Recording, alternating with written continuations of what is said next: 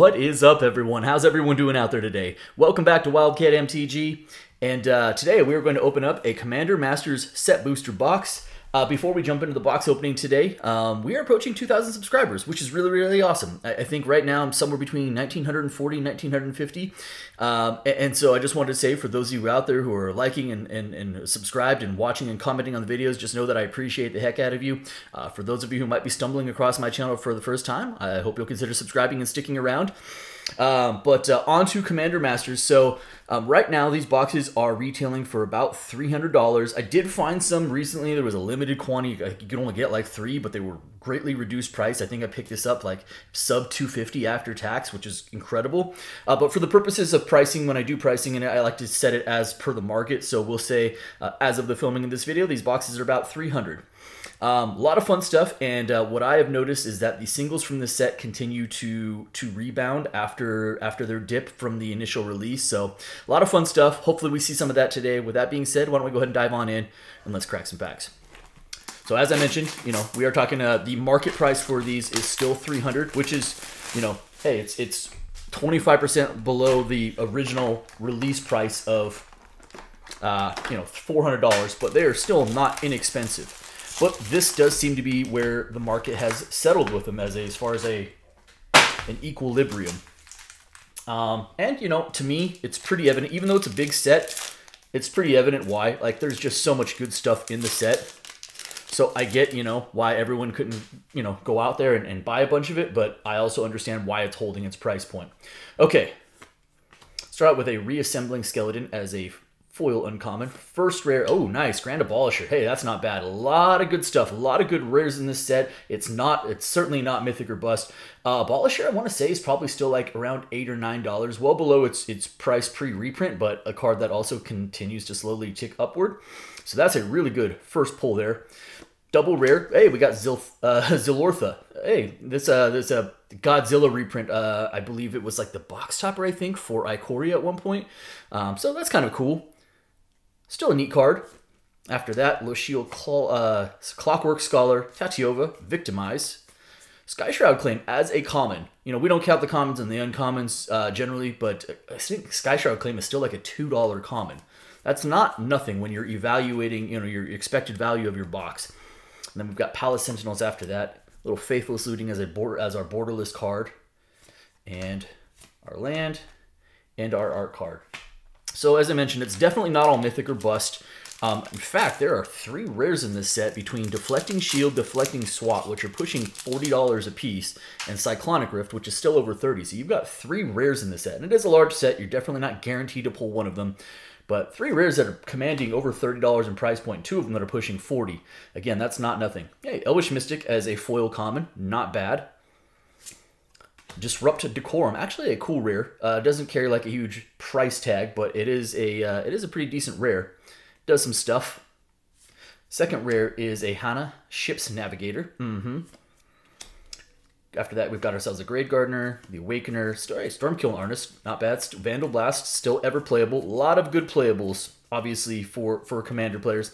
And a borderless Arcane Signet as an uncommon. I think the non-foil version is still about $3 for this. So again, when you're evaluating your EV, your expected value, this certainly has to play into it. Pretty good uncommon in that borderless treatment there. I think the foil version is like 6 and this is like 3. Then we've got our planes after that, and our beautiful art card. Mythic-wise, Jewel Lotus. Yep, right up there at the top. The base copy of Jewel Lotus is still around $100. Great Henge is now back up to, excuse me, back up to like $55. It dipped to like below 40 at release, like barely, and then it's right back up. We've got set, because it is a set box. I forget we have cards from the list in this. I don't recall I think it's a pretty weak list overall. It's weird. It's like, okay, well, why even do it if you're just going to mail it down on this? But that is, hey, it's a Grizzly transformation. Staunch Throne Guard as a foil common. First Mythic is a Spellseeker. Not bad. There are some Boo Hiss Mythics. They can't all be bangers. This is not one of them. This is not one of the Boo Hiss ones. This is probably like a middle tier. I think Spellseeker is right around $8 to $10 at this point, kind of making its way back up. Still a very playable card, very good card for Commander. So, hey, that's not a bad first Mythic. I think Mythic-wise, for these set boxes, we can expect somewhere in the neighborhood of like 8. That feels like a healthy amount. Treasure Nabber as our second rare of this pack. Third rare is an Inferno Titan. You know, Inferno Titan doesn't really carry a price tag, but it is a card when it hits the battlefield that it commands your attention. Safara Sky's Blade Knights. Good, what was that, 4 rare pack? Plus the Mythic, oh my gosh, and a Borderless Ulamog. Hey, that's a heck of a pack right there. So we had double Mythic and we have 3 rares in there? Holy moly. Yep, that's the, this is the beauty of the set boxes. So I will say that the profile art is probably one of my least favorite treatments that they've done in some time. And I think, I know art is subjective, but I don't think it's that subjective in this case because the profile arts, the variants on those are all like less in value than the base copies, which to me says something because a lot of the borderless treatments are more than the base copies. So I don't think I'm alone, I guess is what I'm trying to say. If you like the profile art, I'm not, you know, I'm not coming at you, but it doesn't really speak to me. That being said, this is still freaking Ulamog, so that's really awesome. I think Borderless Ulamog is probably still in the neighborhood of $20, $25. So yeah, we're not upset about that. That's a really, really strong Mythic hit. Okay, wow, that was a heck of a pack. Pathrazor of Ulamog, still a really good uncommon, by the way. Spite Bellows, nice. And then a Borderless Exsanguinate, which is also not nothing. That's probably $1 or $2 for the Borderless Exsanguinate. Very nice. What that was a monstrous pack. Sheesh. Okay. Yeah, that's gonna help. All right. Double Mythic. That was great. Ooh, hey, a little Borderless foil Path to Exile.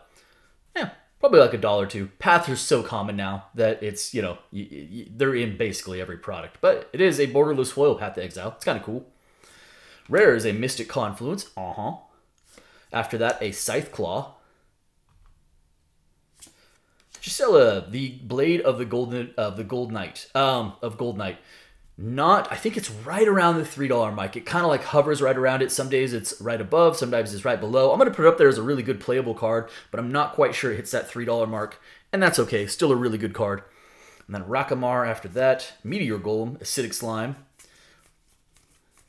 And we've got Nadir's Nightblade after that as the Borderless. Beautiful Forest. And our art card. All right. So we're approaching, what do we have? 4 packs left in this first column. Demon's Disciple as a foil common.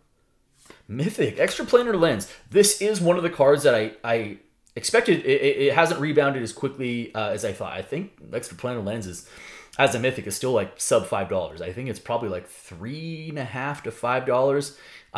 It hasn't rebounded considering the price point it was pre-reprint, as well as a lot of the other cards. But hey, I would say that if you are looking for one of these, it's still a really excellent time to pick one up. And again, it's not a Mythic I'm unhappy about, so I'll take that. Extraplanar Lens, very nice.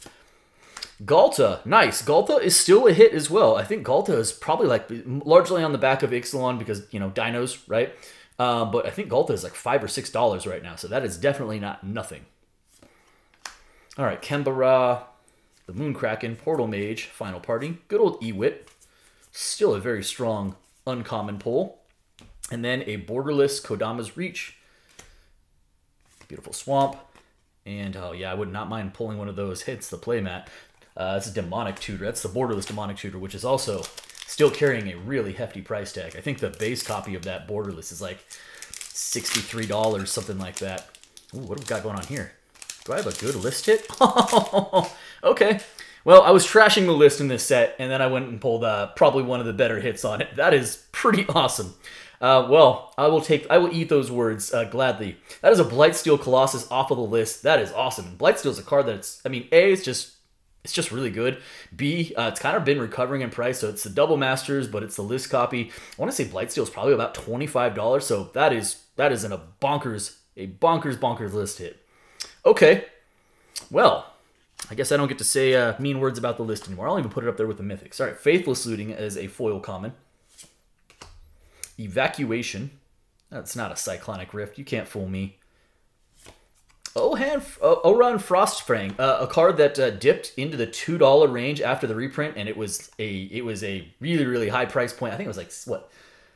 I don't even remember. I can't remember if it was like $17 or like $30. I think it might have crested, the $30 mark prior to the reprint. It is now up to like $6 again, so slowly making its climb back upward. I don't know where it'll settle. Certainly it'll be below 30 or whatever it was. But the fact that it's not $2 anymore and now it's like closer to $6, that tells you something. Good pull. All right, Xantia Sleeper Agent. Yeah. Valaduck, Keeper of the Flame. Magnetism, Corpse Augur. It's going to do it for our commons and uncommons. A little Dread Return, which was downshifted to common in this set. Beautiful foil Elena Danner art forest there. That's very nice. And I think it's Rejuvenating Springs as the art card. All right, well, heck of a box first one, and we're only in the first column.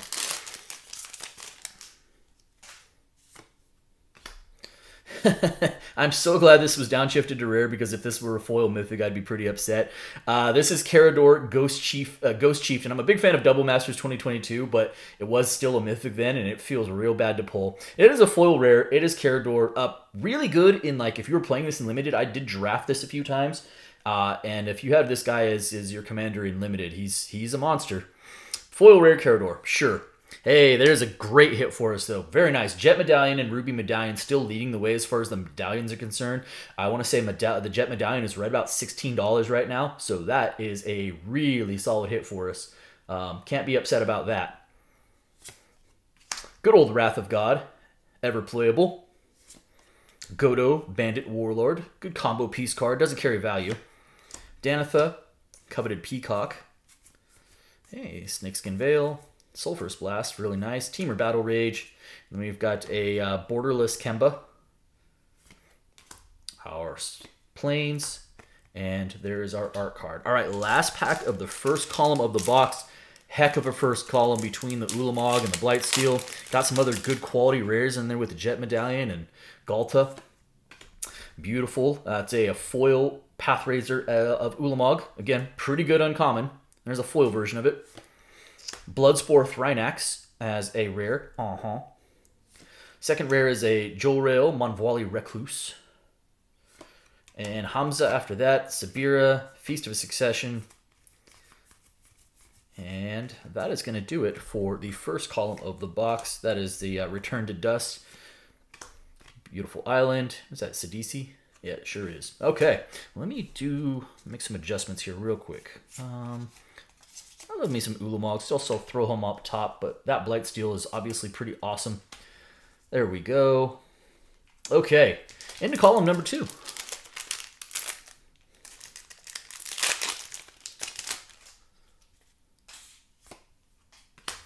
Thriving Heath.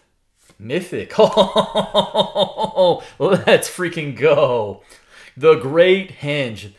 I'm telling you, this card is back up. It's like it never left. It's like it was never reprinted. It's already back up to like $55 right now. So that is one of the better hits in the set. Like shy of Jeweled Lotus, and that's probably about it at this point. Great freaking Henge. $55. That is a mega hit right there. And that's our 5th mythic. Technically 3rd. Then there's the list. That's tremendous. So good old Great Henge. Huge pull. Toxic Deluge. I know people say deluge, and I say deluge, but it technically is deluge, I guess. But whatever. Well, hey, we'll say toxic $9 to $10 because that's what it's back up to. That's a really good rare hit. Kaikar, good solid commander. All right, Palace Jailer, Factor Fiction, Body Double, Generous Gift. Man, Generous Gift being downshifted to common. I forgot about that. And then we've got ourselves a Borderless Counterspell, which I think Borderless Counterspell is still probably like $1. Very nice. Heck of a hit with that Great Henge. That is fantastic. That is fantastic. All right. If we can hit like a Fierce Guardianships, like something really good at the rare level, this box is going to be nuts. Teamer Battle Rage. Verdant Confluence. All right, or more fun. Sure, why not? I want to say Morphon is probably right around the $10 mark. 10 to 12, I actually think, right about this point. So that is, again, that's not nothing as far as a mythic hit is concerned. We're not upset about that. That is definitely something we will take. So Morphon the Boundless, and by the way, for whatever it's worth, I mentioned it. I don't care for the profile. Morphon is one of the ones I like even the least. So I'm actually happier that it's the base copy. So Morphon, probably about $12. Great hit. All right, Akiri, Padim, Armorcraft Judge. And, oh, hey, Command Tower. Borderless Command Tower for the base copy is like $1.50. I think the foil version is still right around $4. Beautiful. Again, another Elena. She's so talented. Love the art. Love the foiling on these. Looks really, really good. She's an artist. Like, I'm just now getting into like the art aspect of it, where I would like to have pieces for art pieces. For my collection, I would not mind having stuff from her, but when I went to MagicCon, her line was rightfully so. It was packed just all weekend. She's immensely talented. All right. Prismatic Lens. Yeah. Rare is a Sublime Exhalation. Yisun, the Wanderer Bard. And that was a 2 rare pack. Havoc Jester. Sure. Pilgrim's Eye. All That Glitters as the Borderless. Our Island. And our art card. All right. Probably about halfway through the box. Looks like we got another list pull right up top here. It probably isn't a Blightsteel Colossus. It's a Leap, in fact. Is that from Stronghold? Good old Leap. Well, I mean, not originally from Stronghold. But anyways, that's a second list card. It's another list card. Makeshift Munitions. Rare is Imps Mischief. Here's another one of those cards. So Imps Mischief was, it had a hefty price tag prior to the reprint because it hadn't been reprinted yet, like ever. Then it sunk all the way down into like the $2.50 range, and now just the base copy is, I think, pushing $7 again. So this is one of those cards. It's a really, really good spell for black to have, especially if it's not sharing with blue in Commander, giving you some ability, some trickery there. And yeah, Imps Mischief already back up over $7. Divergent Transformation. Nekusar, the Mind Razor. And Kazul, Cabal Patriarch. Nice. Letter of Acceptance. Beautiful Richard Kane Ferguson. Love the art on this Fact or Fiction. It looks especially good in foil. Generous Gift also, so a double borderless. That's kind of neat. Our Land. And there's that Regal something or other. Yeah, Behemoth. Cool. All right, we're at five mythics plus a Bloodsteel Colossus off the list, which was completely unexpected. Hey, the Loyal Companion. Excellent counters commander as well. All right. Sword of the Animist, another card that was, hey, this is like, a really good recognized piece of equipment in Commander. And after the reprint, it dipped to like $3, and it's also, I think, pushing between $6 and $7 at this point. So another strong rare hit. Audric, Master Tactician. Corenzo in the Borderless, because why not? Corenzo's playable. Like, it's decent. But, it doesn't carry any value, even as the Borderless or profile art version of it. Captain Ripley Vance, Nemata, Loyal Drake, Geode Golem, a Braid, and a little Borderless Slimefoot the Stowaway. Yep. And a Frantic Search. Those double Borderless packs are kind of neat. There is a couple Borderless cards, those uncommons, that are actually still carrying a pretty substantial price tag. I think the Borderless Soul Ring is like $9 for the base copy because it is awesome looking. And then I think if you pull a foil version of it, it's still like a $20 card. So, hey, Path of Ancestry. So we got a Borderless foil Path of Ancestry. Yeah, probably like $1 or $2. Sorry, adjusting piles. There we go. Rare is a Spectator Seeding. Nice. Hey, Spectator Seeding, the lands. The lands are not nothing. That's pretty good. So I think Spectator Seeding is probably like 7 to 9, I think, in that range. Pretty strong rare.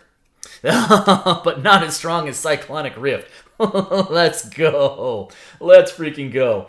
Even with the reprint in Ravnica Remastered, Cyc Rift is still up there with Fierce Guardianship and Deflecting Swat. I want to say Cyc Rift is like $31, $32, something like that. That is tremendous. I'm never upset about pulling this card. Great freaking pull. Psych Rift. Yuriko, nice. Good solid commander, of course. Tabarax. Hero's Blade, Assault Suit. Path of Ancestry. Beautiful Mark Pool Mountain in the foil version. I think we have like 3 of those, the foil lands. Excellent. And there we go. So, needless to say, I think this box, pretty much despite what happens the rest of the way, is going to end up being pretty darn good. We got another Mythic off the list here. So apparently I was just trash talking the list, and it was like, hey, we heard you and we don't like it. This is Dragonlord Ojitai off of the list. I don't think Ojitai is a big financial value, but a second Mythic off the list, I cannot thumb my nose at that. Bastion of Remembrance as a foil uncommon. That's actually a really good one. This was a card that was prior to the reprint like $3 or $4 for the base copy, and the foil copies were more than that. Ogre Slumlord. Curtain's Call. Sure. Azusa. Azusa's still, Azusa's still a $3, $4 card, even after the reprint. Slowly making her way back up, so we'll put that up top. Goreclaw. Ashnod's Altar. Ashnod's Altar as a uncommon is like $6 to $7 right now, and I think right up there with Lightning Greaves is like $5 to $6. Ashnod's Altar are like $6, $7 for an uncommon. Burnished Heart, Ulamog's Crusher, and a Vandal Blast, borderless Vandal Blast, probably a $1 or $2 as well. Little Mountain, and our art card. All right, last pack of the second column.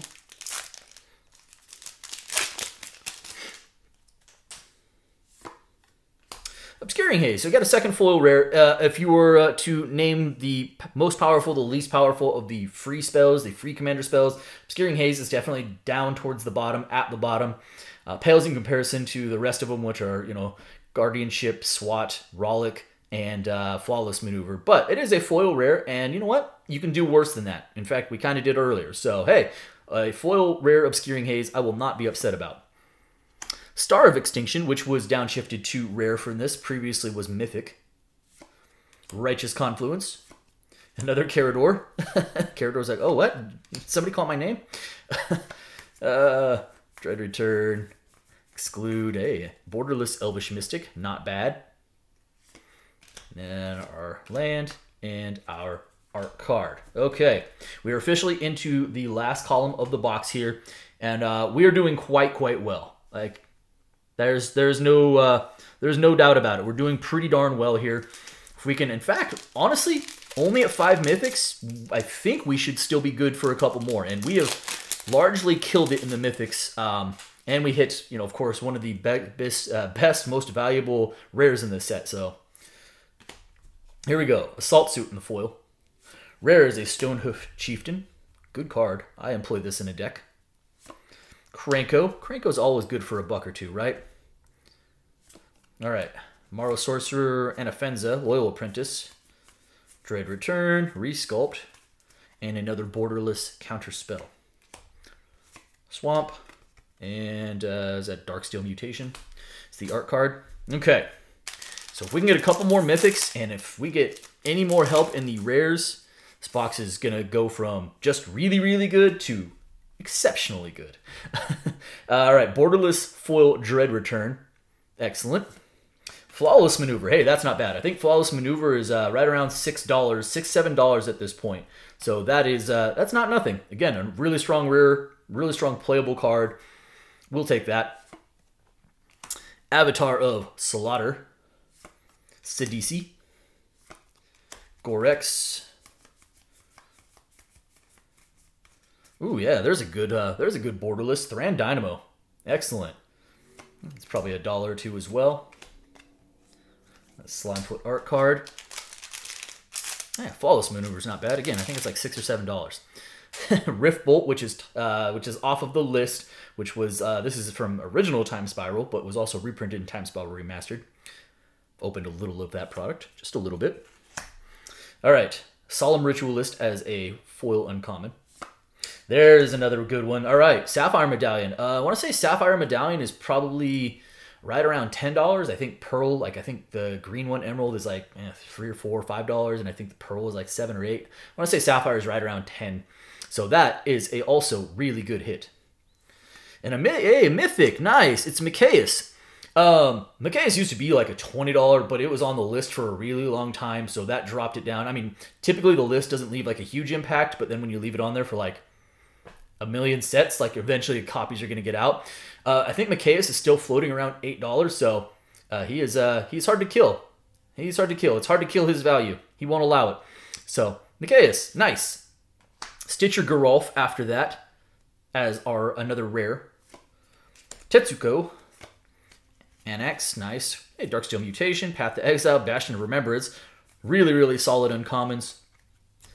Good old Generous Gift. Island. And our art card. All right, we've got 5 packs left here. That did bring us up to, what is that, 6 mythics? Which is actually still kind of a low count for one of these boxes, if we're being honest. But hey, our quality of mythics has been really high, so it's not necessarily a complaint, just more of an observation. All right, Vial of Dragonfire. Hey, Hammer of Nazan. Here is another card that was like after the reprint, and to me it couldn't last because the Double Masters version of this was like $10 to $15. And when this reprint got reprinted, it dropped down to like $2, $2.50, $3, and now it's like a $9, $10 card again, which is not a shocker to me. So Hammer of Nazan, very nice. That's a good pull. Decree of Pain. Ashling the Pilgrim. All right, Return to Dust, Exsanguinate, very nice. Prismatic Land, good old Commander Sphere in that borderless version. Beautiful Elena Danner art. Okay, here we go. Finish strong. Can we get anything else? We did get another foil rare. It is an Ogre Slumlord. It is nothing to write home about, but it is a foil. It's a 3rd foil rare. Can't be upset about that. Savine's Reclamation. Good playable card. Obscuring Haze, because why not? Obscuring Haze probably, I can't remember. It's right around the $2 to $3 mark. I'll put it up top. Experiment Crash. Ooh, but there's a really good one. Hey, Flawless Maneuver in the borderless. So that is another free spell. We've hit double Obscuring Haze and double Flawless Maneuver. I want to say the borderless version, or frame break version, does look really good, and it's like probably around $10, $10 to $12. So that is a solid hit for us for sure. Verdoff, Kirtar's Wrath, Jade Mage, Looks like we're going to have double borderless back here. We've got Path to Exile and Elvish Mystic. And another beautiful Mark Pool foil land. Azusa in that profile. Azusa is one of the few I think looks really good in the profile art. All right, we have another list hit here. Oh, hey, Archaeomancer's map. Man, for all the trash I was talking about the list, well, here I am. So this is I think Archaeomancer's map is probably, I'm going to take a guess. I'm probably wrong on this. I think it's like a $4 or $5 card, though. So that's not bad. All right, Windrider Wizard. Arachnogenesis, cool. Arachnogenesis is one of those cards that was very scarcity driven in pricing. It was a huge price tag prior to the reprint, which was ridiculous. It's currently like a $3 to $4 card, kind of slowly ticking its way back up as well, but a very good card to say the least. All right, Azami, Lady of Scrolls. Works the Blade Wing, Extinguish All Hope. Myriad Landscape in that beautiful borderless version. Island, and our art card after that. We have 2 packs left. Okay, so can we gut out another couple, like another mythic? Here. Witch's Cauldron. Rare is it? Never mind. All right, I don't need mythics. We're good. Deflecting Swat. This card has a huge price tag on it, deservedly so. It is one of the 2. I mean, we've hit now 2 of the 3 most valuable rares in the set. I think Deflecting Swat is right around $47 right now. So that is a huge hit for us. Super good. Not at all upset about that. That's for sure. Very nice. I said 47. I meant 37. I was like, what am I thinking? I was like, no, there's no $50 rares in this set. Marin, Squee of Nabab, Yargle, Rise of the Tide, Slice and Dice. Little Frantic Search. Borderless Frantic Search. Yeah, not bad. Again, I think Fierce Guardianship is like right around 38, 39. I think SWAT is like 37 and Rift is like 31. So we've hit 2 of the 3 most valuable rares, and we hit one of the most valuable mythics. We're good. Last pack. Here we go. Inspiring Statuary. Awakening Sun's Avatar. Sakiko. So triple rare pack, and that's going to do it. All the lands. All the utility lands. Path of Industry. Another Elena Danner. Beautiful. Foil Mountain.